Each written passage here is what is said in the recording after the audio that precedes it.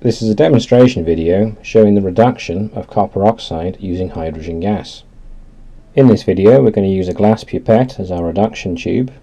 So firstly we add some glass wool into our tube to stop our pad from escaping, so we poke this down to one end. And now we add some black copper 2 oxide, which we happen to have created in a previous video, into the tube.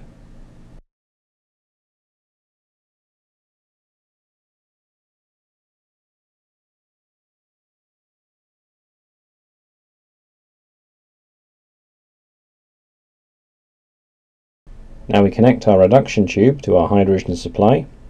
The hydrogen in this experiment is being supplied via electrolysis of water. And we clamp that in there.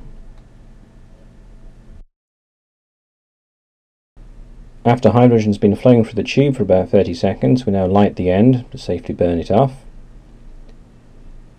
Now using a Bunsen burner, we now heat the copper oxide.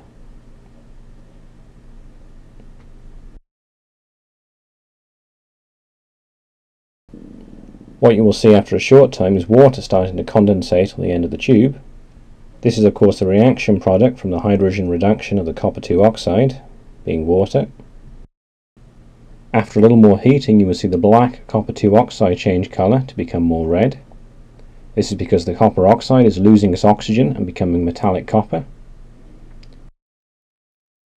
So after another minute or two we've turned our Bunsen burner off, allowed our material to cool, then turned our hydrogen supply off and removed our reduction tube from the system. So let's see what we've got. We'll tap this out.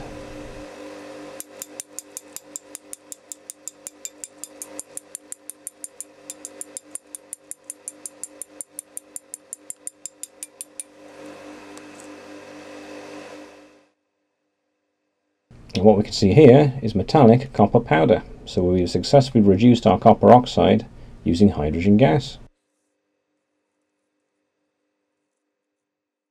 Thanks for watching.